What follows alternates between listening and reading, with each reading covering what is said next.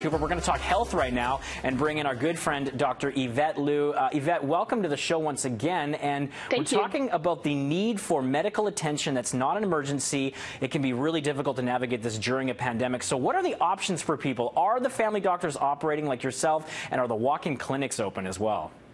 Yes, so I want to let everyone know that family doctors are open. We are seeing people mostly by phone and by video, so you don't have to leave your home to see the doctor. If we do need to see you in person, we'll help you navigate that safely. We have procedures in place in our office to keep everyone physically distanced and safe. If you don't have a family doctor, walk-in clinics are also open, and they are seeing people by phone and video and in person as well. Okay, there's a little bit of preventative care that may not be available right now, but the problems like injuries, infections, other illnesses, those are all going to be treated right now.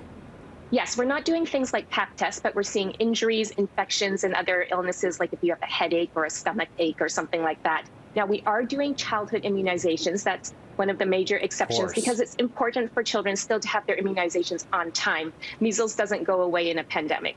Yeah, and then people obviously need access to medications if they have high blood pressure, heart issues, Yes. So that is more important than ever. Yes, that's right. It's very important for people with chronic conditions to keep in touch with their doctor to make sure their conditions are well managed, because we know that people with high blood pressure, diabetes, heart attack, or a history of heart attack or coronary artery disease, these people are at higher risk if they catch a COVID-19 infection. So we really need to make sure their conditions are well managed. Also, people with mental health issues, whether you have new symptoms or whether you are experiencing a flare-up of your previous mental illness, it's really important to stay in touch with your family doctor at this time, and they can help connect you to resources. Yeah, that's what I was going to say. Like, as a family doctor and someone was coming to you with mental health issues, would you recommend someone else in a different field, or would you just sort of do your best to help them manage that because you are their family physician? It depends on the situation. So if I know them well, then often I will deal with it in the office. Okay. If it's a very serious condition and I feel like they need more help, then I'll connect them to additional resources. So it's very situation dependent. And there's a strange irony with all this that we're seeing actually shorter wait times for some procedures just because of the lack of people in the hospitals right now.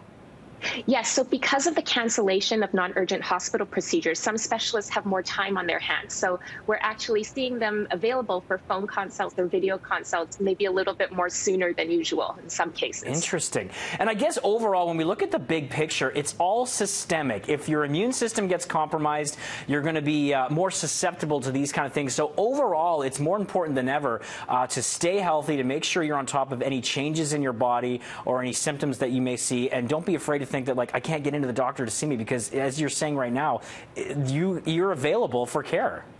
Yes, exactly. We're available, and the emergency rooms are available as well.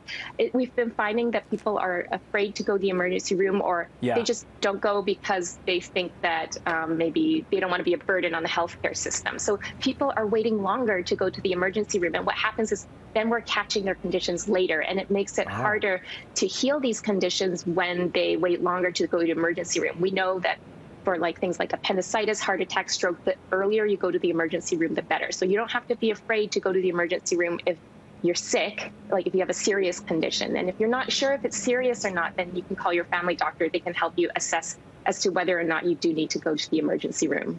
Okay, great tips as always, Yvette. We thank you so much. We'll get this posted online for all of our viewers. Thank you.